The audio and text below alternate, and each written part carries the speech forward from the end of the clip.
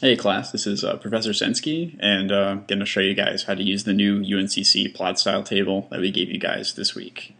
So first things first, you're going to go onto Moodle, and you're going to go to week 6, which is going to have the new plot style table in this link right here.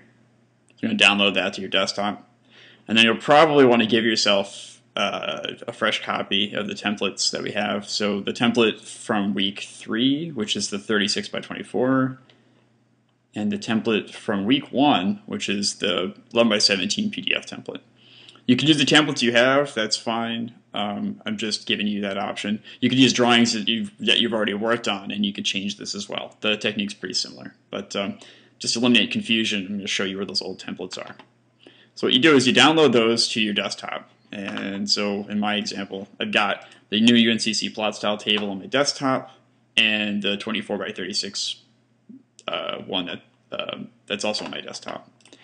I'm going to launch AutoCAD, and to get the new template in, all you need to do is go to File, Plot Styles, and this is going to launch the plotters folder, and it's going to contain your plot styles. So you're just going to click and drag this UNCC 2101 file into plot styles, and that's going to copy it in there. So that's going to belong. You probably want to erase your old UNCC file just to eliminate confusion. You can just send that to your trash.